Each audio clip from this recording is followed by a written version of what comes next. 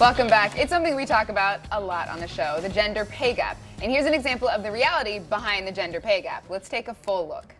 Large dark roast for Carol. This looks a little low. Large dark roast for Lucy. Mine has even less. Cool. Anthony, got a large dark roast. Excuse me. Oh, watch out. It's so full. Very hot and very full.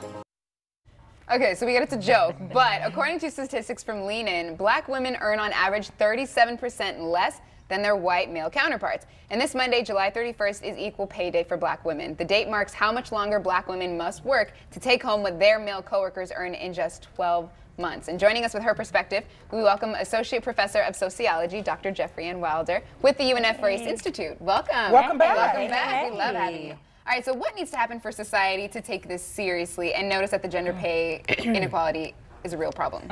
A lot. A lot. So there needs to be a lot of things that happen on the individual level. So employees, employers need to understand the severity and the depth of the issue.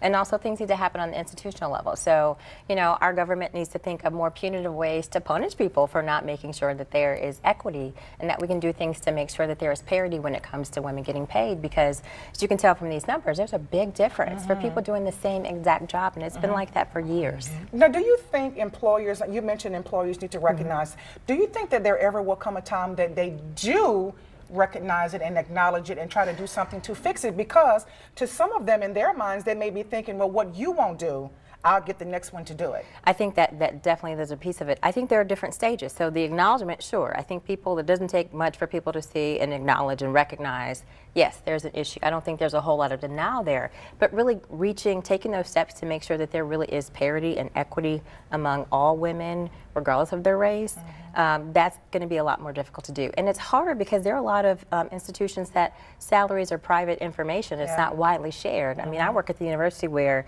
you can go on a website and look at someone's, I do, at least once a week, just to see. I'm gonna find out. It's so like that. It's like that in the entertainment business. I mean, you've had a lot of, you know, the white actresses say they don't get paid what the white male actors get, and then, you know, you put a Viola Davis and a Meryl Streep together, and it's like this. And it's just like that in comedy as well. As a black female comic, I don't get paid what my black male comic colleagues get, and they don't get paid what a white female comic gets. It's very, very just skewed all over the place. Now, do y'all think that comes from they don't see value in people of color? Absolutely, without a doubt. But they're quick to run to us when they want it to be done the right way, though. Yeah, and I think the other thing is I don't know if I don't know if there's enough strategies in place for women of all races to be more proactive to get their money. It's really, really difficult. I remember when I got my first job out of graduate school at the university, having a conversation with my department chair at the time, who's no longer here, asking him about more money. And it was like, I felt like I had to take notes, and I was reading from the script, and I was fumbling around. And we get labeled as well. Oh, you know, if a man stands up for himself, he's being a man, he's being a businessman. Being confident. We go in there and say, look, I deserve such and such, I've contributed such and such and such. You know what we get called. Right. You know, and if we get labeled that, God help us, and then we end up doing sofa commercials. All the time. But as a but that was a really good commercial, though. But they pay well. That was really good. Yes. But as a sociologist, is there a way to trace this back to a particular event or era? This goes back to World War I, World War II, when there were a lot more women entering the labor force because the men were going out to war, right? And we already know that there are some women, particularly women of color, black women in particular, who have never had the opportunity or the luxury to stay at home, to be stay-at-home moms. They've always been working. The help. Exactly. Yep. You know, up until the 1960s, there are a lot of black women, concentrations of black women who were employed in more domesticated, you know, roles where there was no even discussion about equal pay. Right, they didn't even get minimum wage. Right. There was no union, there was nothing like that.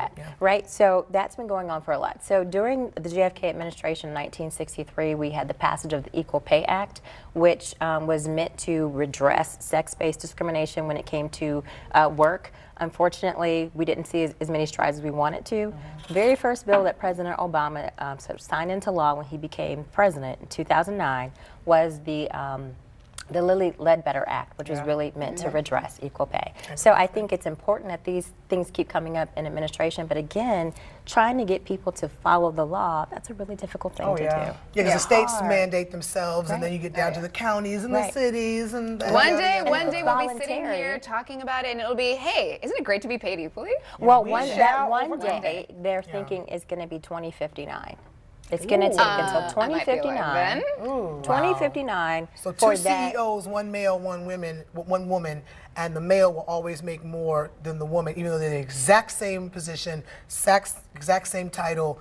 They'll take 2059 for them to be equal. For them to have parity, because what we already know, for every dollar that a woman, you know, a white woman makes, then you've got women of color, black women making, what, 68 cents to that. Native American women, 59 cents. Asian American women, 80 cents. So it's just, you know, we got a long. I don't think so. I think it's millennials. I think more millennial companies are coming up, and you know, I think startups are being more aware of that. Yeah, but I think they're definitely more aware. But they're implementing policy that they're actually keeping equal pay among men, women, among different colors, different races. So I think things are going to change maybe sooner than we think with millennial corporations. I hope so, and I hope that those millennials are also addressing motherhood, because that's when really women really start to lose the gap. They're not having babies. Well, they're just starting. But if they're employing women in their companies who are mothers, that's when women lose the most ground, when they become mothers. I have a 5-year-old too. Okay. And I'm just fortunate enough that I have the type of job that offers me the type of flexibility to be that mother, you know, as a single mom. Being what I do, you know, I just take them with me, or you know, I'm able to afford a nanny, thank God. Right, but that's really when women see that pay gap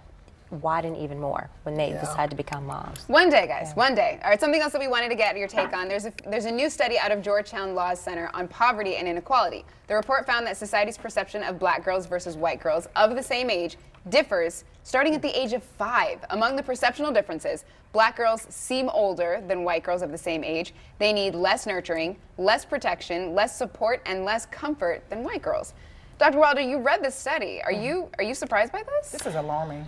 This is very alarming, personally and professionally. Again, I just mentioned I have a 5-year-old, and it's funny because I was a 5-year-old girl, and it's funny because people are starting to make comments about my daughter about how smart she is and how mature she is, and oh, she just, you know, they're kind of advancing her age, partly because she's tall. But, you know, I kind of have a different perspective on that now. Like, you know, why are people saying that she's mature?